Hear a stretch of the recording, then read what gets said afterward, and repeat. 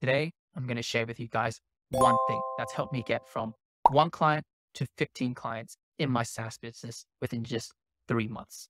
And this is nothing hard to set up. It'll take you only 5 minutes, yet it's proven to be one of the most effective ways to grow my SaaS business at an exponential rate.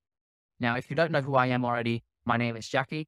I talk everything about Gohighlevel and SaaS on this channel. I'm one of the top affiliates in the world. If you don't have a Gohighlevel account already, check out the affiliate link in my bio below, where I can get you a 30-day extended free trial instead of the normal 14 days.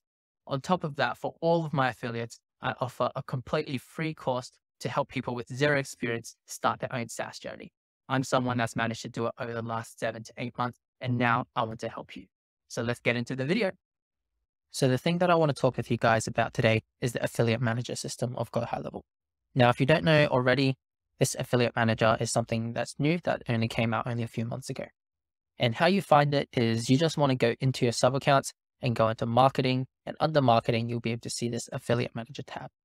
Now, this thing was absolutely a game changer for not only me, but all of my students as well. Because how this works is essentially you can create your own affiliate campaign for your own white labeled company under Gohighlevel. So what does that implicate? And let me give you guys an example. So imagine if you have one client and this is your very first client. So you're going to do an excellent job for her or him, and you're going to tell them that you have this affiliate manager. Now, what I like to do is I like to set my affiliate pricing at around 20 to 30%, meaning that if they refer me to other people, anytime that they become a client of mine, they will also get a percentage of the subscription fee. Now, let's just take example, if $500 was my subscription model. Let's say your first client refers one person to the other person, and that person B, becomes a client. Now, then that means out of that $500 that they come, I would give 20% of that to person A. And this is essentially what affiliate marketing is. Now, imagine if you're person A. If I had this affiliate system, I would do all I can to at least get 5 clients. Because if I just get 5 clients and getting 20% each, that means just through 5 clients, I'm able to cover my whole subscription cost. And any more people that I refer on to, then that's just additional income for me without me having to do any work other than just refer people to this software. And you can imagine, one client is going to turn into 5. 5 is going to go into 25 and so forth. So you can see how quickly and fast this will snowball down the track. So once you got your first client, this would be the very first thing that I start to set up so that you can further grow your business like no tomorrow. And I'm going to show you guys how the affiliate manager works and break it down. So under the affiliate manager, we're just going to press add. And in the campaign name, you can type whatever. So let's do test 1. Now you have to have a funnel or website linked to your affiliate manager. Now this funnel can be any funnel you'd like. So I have a bunch of funnels, but normally I just link it to either my pricing plans. So you can do it for a professional plan, or you can do it for like essentials plan. It depends on how you want to price your services. And then you can do it at checkout or confirmation. Now I would just do it at confirmation, meaning that when they confirm and fill out the whole process, then that's when the affiliate system will start to tick. And then after that, you can choose to add a description. It's not really needed because when you send out this affiliate portal, an automatic email will get sent to your affiliates. And then you have to add affiliate here.